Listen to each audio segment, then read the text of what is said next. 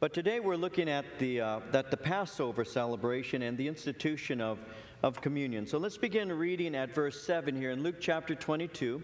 We'll read verses 7 through 13 and we'll get into our study. Luke chapter 22, beginning at verse 7, reading to verse 13. Luke writes, "Then came the day of unleavened bread, when the Passover must be killed. And he sent Peter and John, saying, 'Go and prepare the Passover for us, that we may eat.' So they said to him, 'Where do you want us to prepare?' He said to them, 'Behold, when you have entered the city, a man will meet you carrying a pitcher of water. Follow him into the house where he enters. Then you shall say to the master of the house, "The teacher says to you, where is the guest room where I may eat the Passover with my disciples?" Then he will show you a large furnished upper room. There make ready.' So they went and found it just as he had said to them, and they prepared the Passover." Now, as we begin, let's remember a little bit for a moment here. Let's remember that last time we were together, we saw how that Judas had made an arrangement to betray the Lord Jesus Christ. There was a secret meeting that had taken place in the Jewish High Council called the Sanhedrin. And Caiaphas, who convened that meeting, was greatly concerned concerning the popularity of the Lord Jesus Christ. And so there was a desire on their heart to take the Lord Jesus and to try him. But they were greatly concerned because if they were to do so in a way that was open, then it might cause a riot. And so that's the problem they have. How can we take the Lord Jesus Christ, try him as a heretic, and do so without an uproar, without a riot? And they're greatly concerned about that because the Lord Jesus Christ is extremely popular. Just a little earlier, Jesus had entered into the city of Jerusalem in what is referred to as the triumphal entry. And as he had entered in, the people there were greatly amazed at him and had been shouting praises to him. You see that in Luke chapter 19, how in verse 37 through 40 it says, "He was drawing near the descent of the Mount of Olives, and the whole multitude of the disciples began to rejoice and praise God with a loud voice for all the mighty works they had seen, saying, 'Blessed is the King who comes in the name of the Lord. Peace in heaven, glory in the highest.' And some of the Pharisees called to him from the crowd, 'Teacher, rebuke your disciples.' But he answered and said to them, 'I tell you that if these should keep silent, the stones would immediately cry out.'" And so they were greatly concerned at the popularity of the Lord Jesus Christ. They were trying to stifle praise. They didn't want the disciples to be calling out Hosanna to him and all, and the people, and yet there was no way that Jesus was going to stifle that. Now they're concerned. And so they're wondering how they're going to be able to capture Jesus without having a riot. And so entered Judas. Judas comes in and he provides an answer for them. And what had happened, as we saw in John chapter 13, verse 2, is that Judas has surrendered to the influence of Satan. And so he went and he made an arrangement in order that the Lord Jesus Christ might be betrayed to them. And he did so, as we saw last time, for 30 pieces of silver. He betrayed the Lord Jesus Christ. That word betray means to deliver up treacherously, to cause someone to be taken. And so that's what he's going to do. He's going to let Jesus Christ be taken. And so now he is beginning to await his opportunity. As this is all going down, verse 7, we begin to see that the day of unleavened bread has come, and this is when the Passover must be killed. When you study your Old Testament, you see that there are various feast days or festivals, celebrations that the Jews would observe throughout the calendar year. They have the Feast of Pentecost, also called the Feast of First Fruits, which celebrated God's provision at harvest time. They have the Feast of Trumpets, also referred to as the Festival of Rejoicing, calling on God to give favor and grace to Israel. They have Yom Kippur, the High Holy Day. And once a year there's a sacrifice offered for sins by the high priest. They have the Feast of Tabernacles, also called Festival of Booths, commemorating Israel's wandering in the wilderness. They have the Feast of Dedication. We know it as Hanukkah, commemorating the Maccabees' victory over Antiochus. And then you have the Feast of Purim, or the Feast of Lots, which celebrated the protection from slaughter of the Jews in Persia, and you find that in the book of Esther. They also celebrate the Passover and the Feast of Unleavened Bread. And so what they're doing here is they're celebrating these feasts. Now, they are two separate feasts, as I mentioned last time, but they are actually celebrated in connection. It begins with the Passover, which is a single-day feast, and it's followed by the Feast of Unleavened Bread. And both of these feasts are to celebrate Israel's deliverance from Egyptian bondage. And that's what they're doing here, is they're celebrating the deliverance. The nation of Israel celebrates Passover to this day. Children of Israel had gone to Egypt and had remained in Egypt in their history for 4 centuries. Ultimately, what had happened is a Pharaoh had arisen who didn't remember Joseph and the good that Joseph had done for the nation of Egypt. And so when that happened, we know the story. It's found in the book of Exodus. We know that he began to work against, to persecute the Jewish people. Ultimately, the children of Israel began to cry out to God because of the bondage and the suffering that they were going through. And God heard their cry, and God raised up a man to bring deliverance to them, a man by the name of Moses. And as you study in the first few chapters of the book of Exodus, you see how that God uses this man, Moses, as the deliverer. Now, initially, when God begins to speak to Moses, he's there by a bush in the wilderness that is aflame but is not burning or being consumed. And Moses, seeing this burning bush, as he sees it there in that wilderness, he turns aside and he wants to look at it, examine it. Why is this on fire and not being consumed? And you know the story. You know that he walks up to this site, and the voice of the Lord speaks to him and says, remove your shoes. The place that you're standing is holy ground. And God begins to speak to Moses, and God says to him, I've heard the cry of the children of Israel, and I have come down to see whether these things are so. And he says, and I've made a decision that I'm going to deliver them, and I'm going to do so through you. And Moses, up to that point was probably saying, yeah, good thing. But when he says, I'm going to use you, that's where Moses begins to argue with the Lord and says, listen, I'm not eloquent. I'm unable to speak. And that's when God says to him, who made your mouth? All you need to do is trust me. What's that in your hand? And, well, he had a staff in his hand. He says, throw it on the ground. And he drops it on the ground there, and it becomes a serpent. And can you imagine what Moses is thinking as this wooden staff is transformed into a living thing? And then once again, the Lord says, take it in your hand. And he takes it, and once again, it's a staff. And he says, put your hand inside of your robe there, and then pull it out. And he sticks his hand in his robe and pulls it out, and now it's leprous. And he says, no, you can put it back in and pull it out again, and now it's healed. And God is making it very clear to him that he is going to use him, and he's going to use miracles. He's going to do wonders amongst the nation of Egypt to deliver the children of Israel. And that's what God does. He brings a series of plagues. You've seen the movie, The 10 Commandments.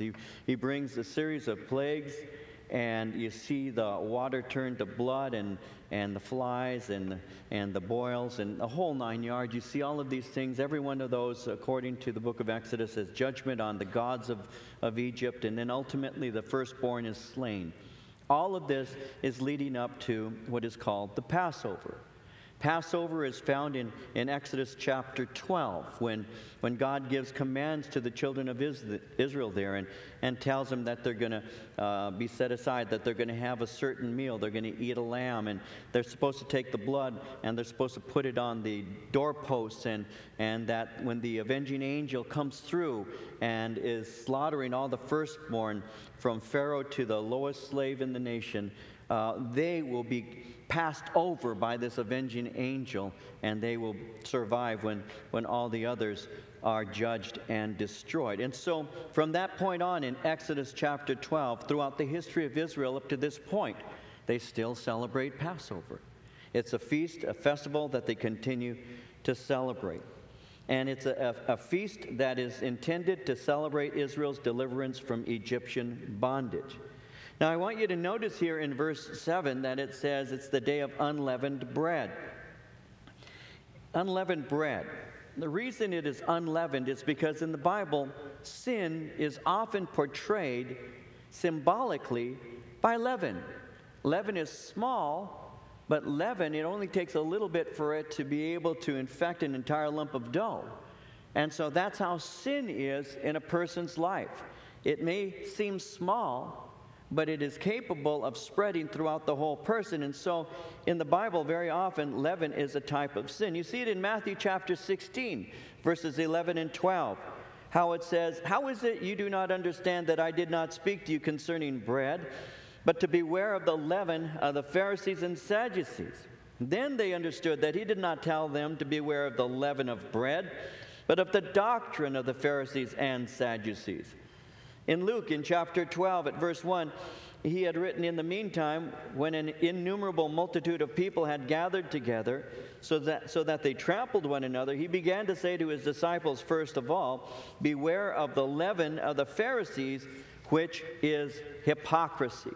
And so leaven very often is a type of sin that you find in Scripture.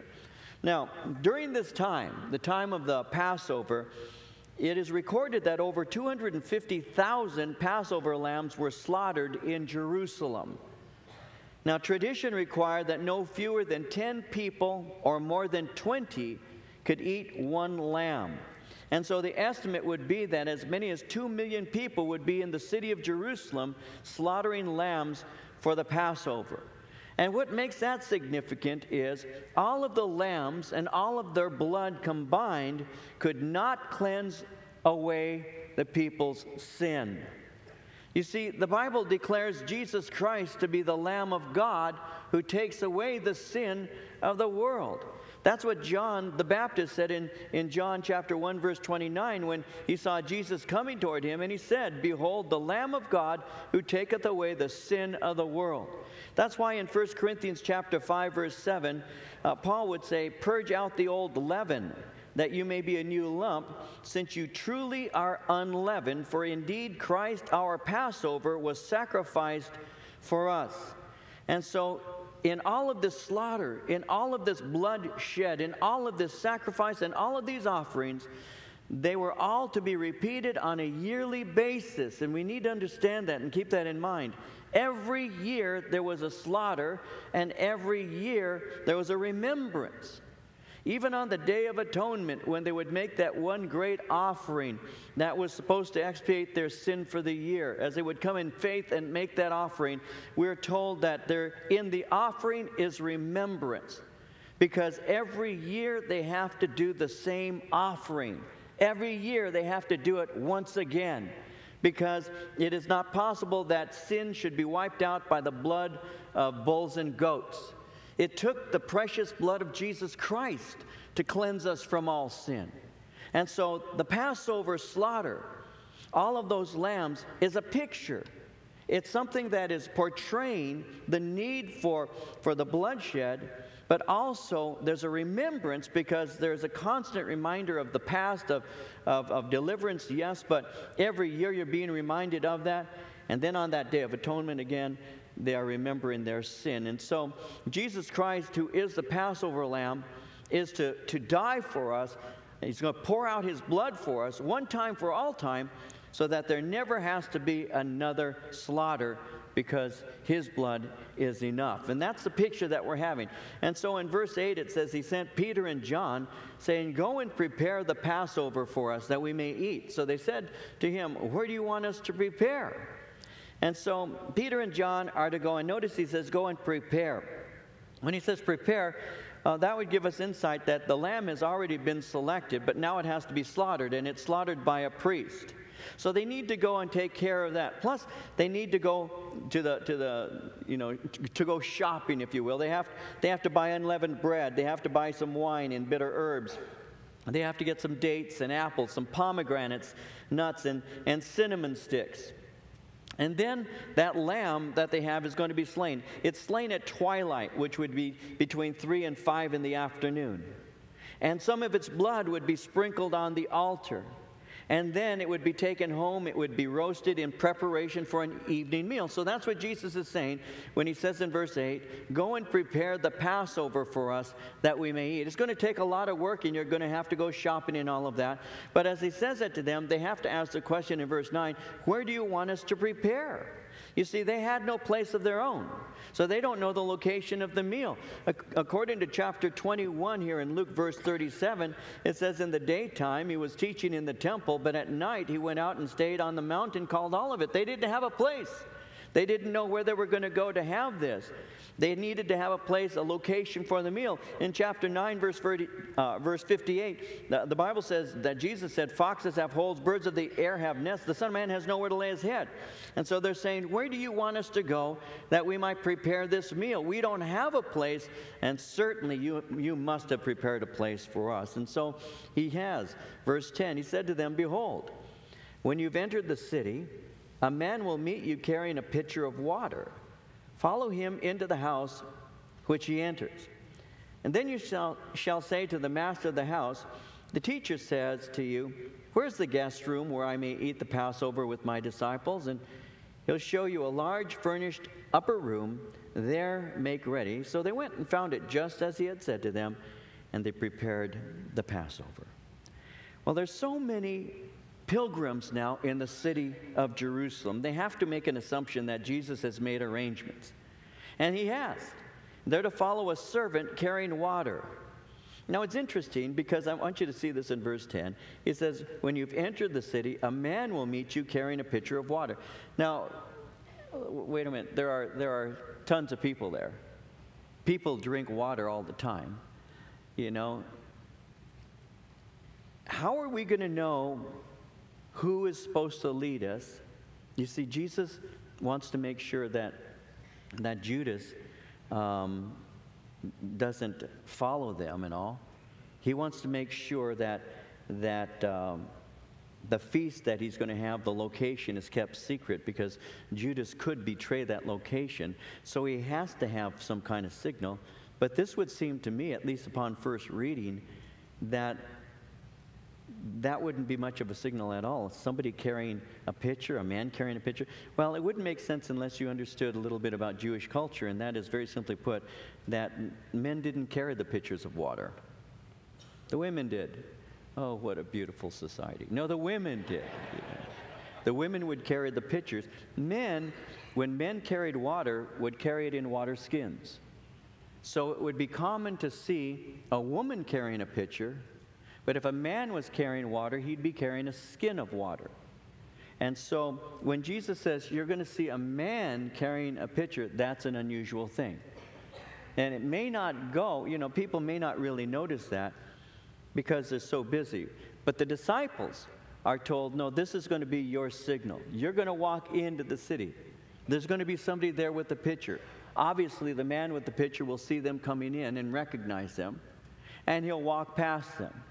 As he walks past them, in case Judas is somewhere around, they're not going to notice what these two men are doing.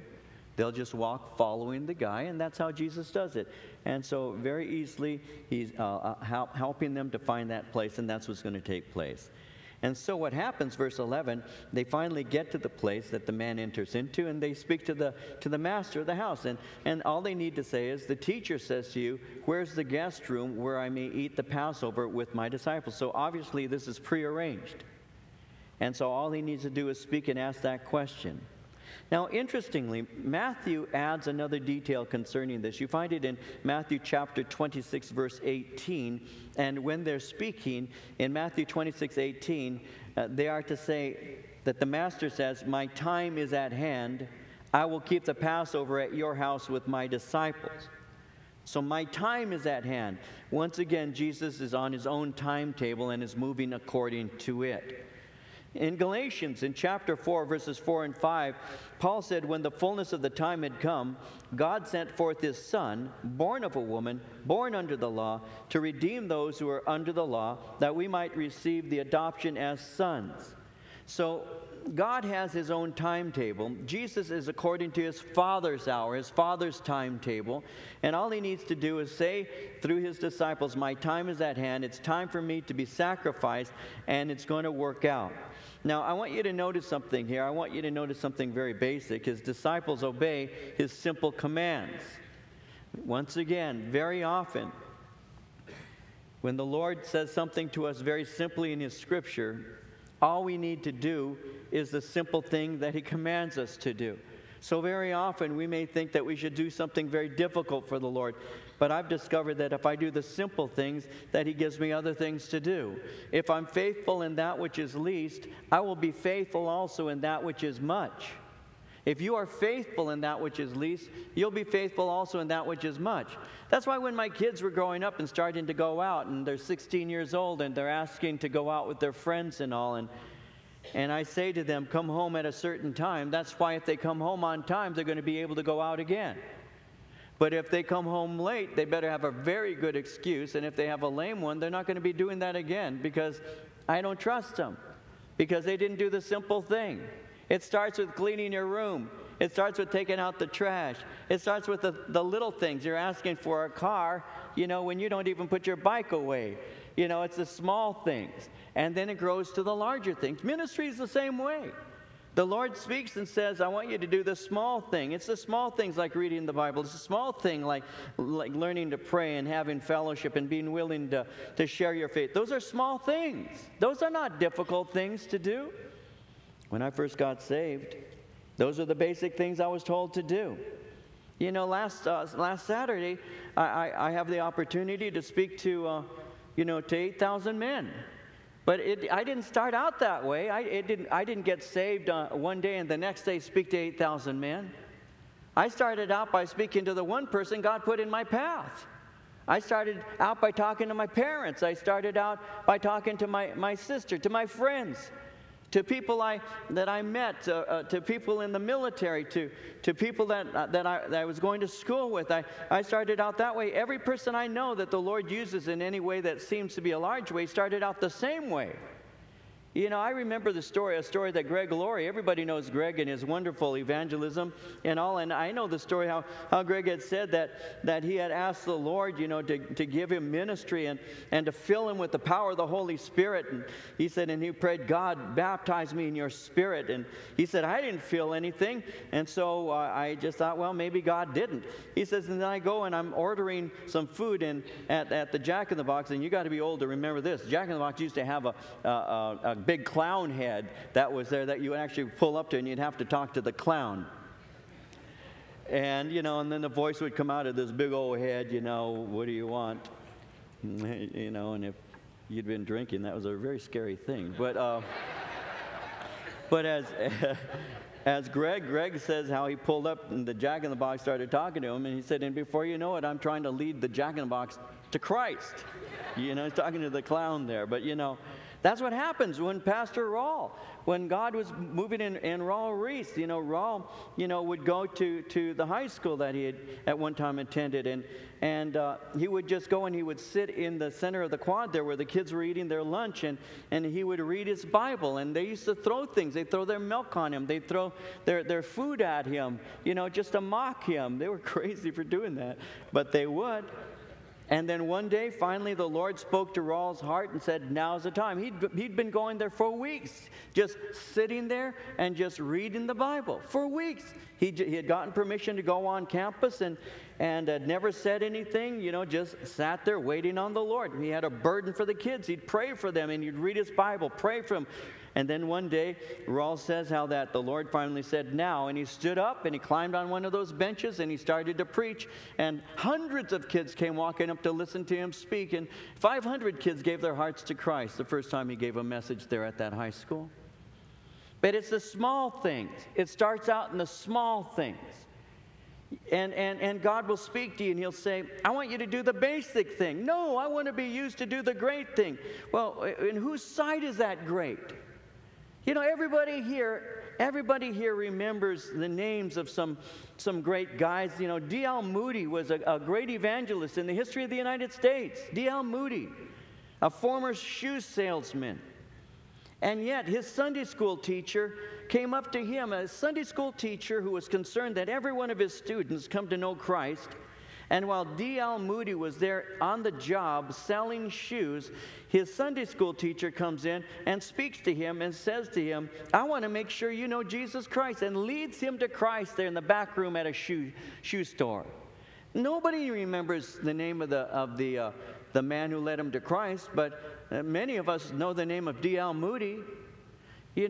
Everybody knows the name of Billy Graham. Everybody knows Billy Graham. He's the most famous evangelist of our day. And yet, who here knows Mordecai Ham?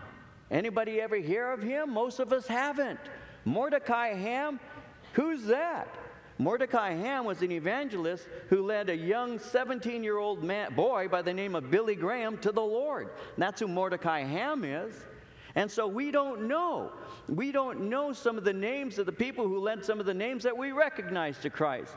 But it's doing the small things. It's being faithful in that which is least. And then God gives to you something sometimes that is even greater. These people were told, you simply do a small thing. I can't tell you how important that is. Do the small thing. Do the basic thing. The small thing. It's not difficult to be a strong Christian. You just have to make up your mind to be obedient in whatever the Lord tells you to do. In this particular case, he says to them, listen, I want you to go into the city. You're going to see somebody carrying a pitcher of water. Follow them. As you follow them, they're going to lead you to a house. As you go into the house, the master of the house is going to approach you. All you need to do is say, where's the guest room where the master and we can celebrate the Passover? That's all you need to do. And when you do that, he's going to give it to you. And that's what happens. It says in verse 13, so they went. And they found it just as he had said to them, and they prepared the Passover. Verse 14, when the hour had come, he sat down, and the 12 apostles with him. Then he said to them, with fervent desire I have desired to eat this Passover with you before I suffer. For I say to you, I will no longer eat of it until it is fulfilled in the kingdom of God. Then he took the cup and gave thanks and said, take this and divide it among yourselves. For I say to you, I will not drink of the fruit of the vine until the kingdom of God comes. And he took bread, gave thanks and broke it, and gave it to them, saying, this is my body, which is given for you. Do this in remembrance of me. Likewise, he also took the cup after supper, saying, this cup is the new covenant in my blood, which is shed for you. And so the hour has come, according to verse 14. It's somewhere around 6 o'clock Thursday evening. Jesus is he's having supper. He's reclining, lying back on the left side of the couch. His right hand is free. And he's reaching onto the table, and that was the normal way things were done at that day. And he begins to speak to them. He says, with fervent desire, I've desired to eat this Passover with you. When he says, with this fervent desire, with this great desire, I've wanted to have this Passover, it reminds me of what he had said in Luke 12, verse 50, when he said, I have a baptism to be baptized with, and how distressed I am until it is accomplished. I have a desire. I want to fulfill the purpose that I have been sent. I'm not an unwilling sacrifice. I am a willing sacrifice. And I'm here with great expectation to fulfill my Father's plan. And I have come here to do that. He says, with fervent desire in verse 15, I've desired to eat this Passover with you before I suffer. That word suffer, before I undergo pain and passion, before I go through this. You see, the closer the hour of his death came, the greater he longed for it to come. Why? Because salvation is that important to him. Remember in John, you might want to turn there with me for just a moment, John chapter 12. Remember something that Jesus said there, John chapter 12. I want to read that with you. It's found in verses 24 through 27.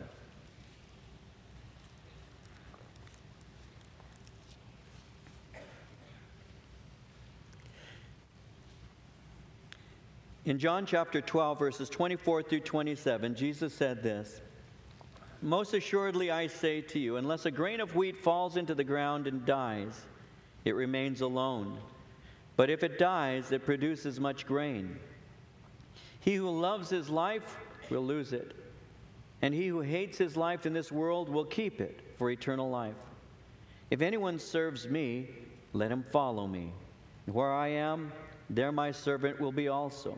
If anyone serves me, him my Father will honor. Now my soul is troubled. What shall I say? Father, save me from this hour? But for this purpose I came to this hour. What am I supposed to say? Find a way to get me out of here? He says, no, because I came here for this. I came here that I might lay my life down voluntarily. Unless a grain of wheat fall into the earth and die, it's going to abide alone. But if it dies, it will bring forth much fruit. Jesus knew that his death and burial and resurrection was going to produce the church. And he loved us so much that he was longing to embrace the cross so that you and I could be set free from the bondage of sin that has so easily ensnared us. He loved us so much that he was willing to go through the most painful of deaths, and though he did not deserve it, in order that we might have that which we don't deserve. He loved us so much that he was willing to go through pain and suffering. And he did so because it fulfilled his Father's plan to rescue us. It fulfilled his Father's plan to set us free.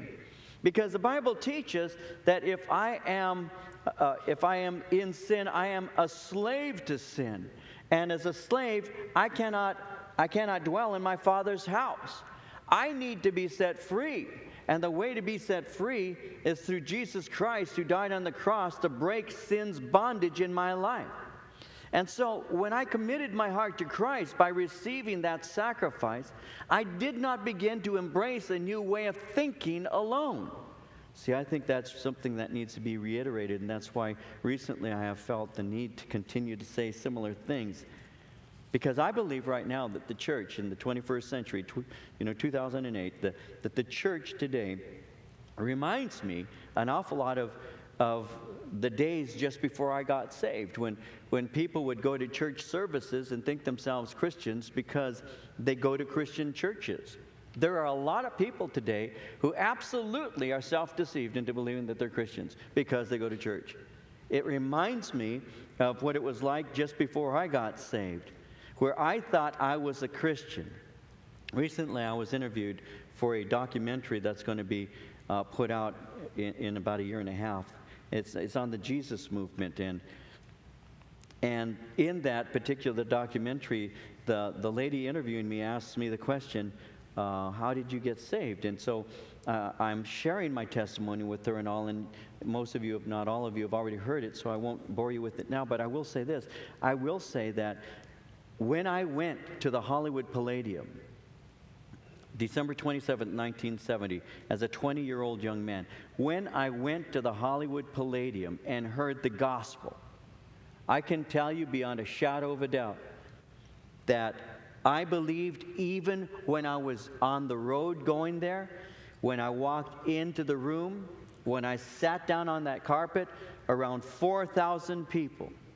I can tell you beyond a shadow of a doubt that I believed I was a Christian. I believed it. And I would argue with you hammer and tong.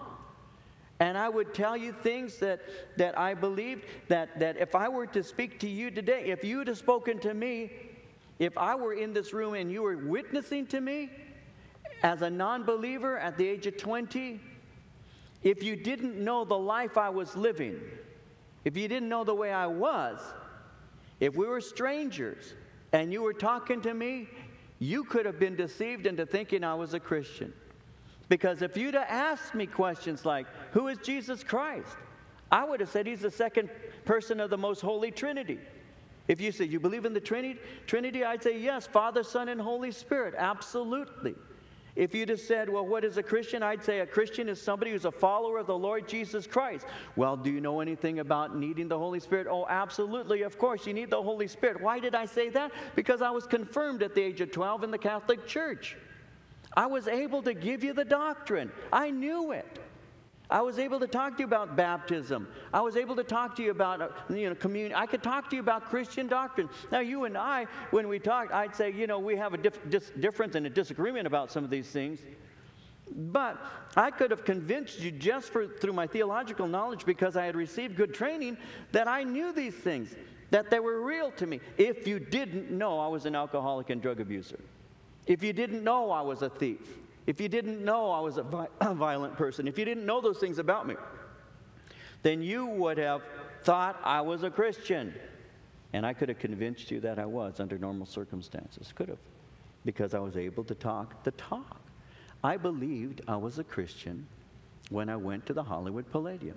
I believed I was a Christian the first time I went to Calvary Chapel. And I sat there with several hundred other hippie kids, enjoying the music, clapping my hands, just getting into it, even though just before I went, I was drinking my beer and smoking my pot, you know, and I thought I was a Christian. That's why when the invitation came and my friend turned to me and said, Dave, do you want to receive Christ? I looked at him and I said, I'm already a Christian. I don't need to go forward. What for? I've told you I'm already a Christian. That's how I was. And so that's why when I was there at the Hollywood Palladium and they were standing up and there were 4,000 kids and we used to put our arms around each other's shoulders and we would sing and sway to the music. And you have to picture 4,000 hippies singing the song, love, love, love, love. Christians, this is your call. Love your neighbor as yourself, for God loves all. And I was standing there when everybody stood up. Everybody had their arms around somebody else, and I put my hands in my pockets. And as I had my hands in my pockets, I was the only person around that I could see that didn't have anybody's arms around their shoulders. And as my hands were in my pockets, I started feeling very uncomfortable. And I remember beginning to pray, a sincere prayer, and I said, man, I feel uncomfortable. And I heard a voice in my heart say, why? And I said, because I don't feel like I belong here. And I heard a voice in my heart say, what makes you different than these people? And I answered that voice by saying, because I'm not a Christian. That was the very first time in my life, I was 20 years old, that I ever admitted, and I thought it was just to myself I was admitting it. I didn't know that John 16:8 applied. The Holy Spirit convicts the world of sin, righteousness, and judgment. I didn't know it was the voice of the Lord speaking to my heart, saying to me, what makes you different? And that I was convicted by the Spirit to agree with him by saying, because I am not a Christian, for the very first time in my life, and I thought I was just admitting it to myself. In reality, I was admitting to God, I am not one of your followers. And as the Lord is my witness, a friend of mine named George Adams was standing behind me, and he and a girl named Lori and some of the kids I came with, and I heard George say, David, and I just turned with my hands in my pocket, and I turned and I looked at him, and he and Lori separated and made a space for me to come and slide in there. And I came and slid, and I put my arms around George, and I put my arm around Lori, and I started swaying with him to that music. No, I wasn't being brainwashed, and no, I wasn't giving over to emotionalism. But when I did that, and I put my arms around them, that's when I started saying to the Lord, I need whatever it is that they have. They have something I don't have. And that's why when Arthur Blessed, the evangelist, got up and shared the gospel, and he said, if you need to give your heart to Christ, then stand to your feet. That's why I sat there and I said, Jesus, I need you. But I'm shy. You know I can't stand in front of people. But if somebody would stand with me, I would stand. Arthur Blessed immediately says, when I said I will stand, Arthur Blessed immediately says, perhaps you're afraid to stand by yourself, but if somebody would stand with you, would you? And that's when George tapped my shoulder and said, I'll stand with you. I have never doubted God's ability to save, because that's how I got saved. God has a way of reaching in that quiet moment of your life where you think it's just you and him. In reality, he's moving other people, and he's just tying them together. And he knew that almost 38 years later, I'd be standing right here in this pulpit, pastoring a church like I am right now. He knew that. I didn't. If you'd have told me at the age of 20 all that God was going to do in my life, I would have said, you're crazy. What are you smoking? You're crazy. You're crazy. Are you kidding me? No, David, you're going to go sit in a meeting with the President of the United States. Are you kidding me? Little Mexican kid from Norwalk, there with the President of the United States. Are you kidding me? I don't think so. You're going to speak in front of 8,000 men for 16, 18 years. I'm going to use you like that. Are you kidding me? Should the windows of heaven be open, could such a thing happen? You watch and you will see. It's the small things. Do the small things. Trust him in the small things. And watch what he does day by day, increasing and working in your life. It's the small things. And what we do is we simply understand that Jesus loved us and he gave himself for us. And we open up, not to a philosophy, we open up to a person. And it's not the power of persuasion, it's the power of the Spirit that causes me to move on. It causes us to live. It's that Jesus said, you shall receive power after the Holy Spirit has come upon you. You shall be witnesses to me. In Jerusalem, Judea, Samaria, unto the uttermost parts. You're going to receive the Spirit, because it's not just adhering to certain precepts and certain things that I've taught you. It's not just lessons that you've learned. It's a personal relationship with God through Jesus Christ, where your body actually becomes a temple of the Spirit of God who lives within you, who dwells within you, empowering you. And the Word of God is no longer simply the words on a book that we have in our lap or here on this desk, but he has written his Word on the tablets of our hearts. And so we do those things from the inside that are pleasing to him. No longer are they rules and regulations that are written in stone, but they are now just embedded in the fleshly tablets of our hearts. And so we do those things that are within us because they please him and because we love him, not because we're so afraid and we're trying to earn our way to heaven, but because Jesus Christ laid his life down. His body was broken for me. His blood was poured out for me. And out of love, I've responded. Jesus says, in verse 16, I'll no longer eat of it until it's fulfilled in the kingdom of God, back in Luke chapter 22. This is the last Passover that I will partake with you on earth. And all that it represents will be fulfilled in my sacrifice, which is about to take place. Because Jesus is the Passover lamb, and he will be slain as the sin substitute, and this type will be fulfilled. You see, during the Passover meal, various things were taking place. The meal would begin with the host pronouncing a blessing over the first cup of wine, passing it to all present. 4 cups were passed during the meal: the cup of blessing, the cup of affliction, the cup of redemption, and the cup of praise. The first cup would be drunk, then bitter herbs would be dipped in fruit sauce and eaten. A message would be given on the meaning of Passover. The first part of a hymn would be sung. It's called the Hallel. It's found in Psalms 113 through 118, the Psalms of praise. The second cup, the cup of affliction, would be passed. The host would break and pass around unleavened bread. Then the meal would be eaten, which is the lamb, the Passover lamb. Then the third cup, the cup of redemption, after prayer, would be passed. The rest of the Hallel would be sung.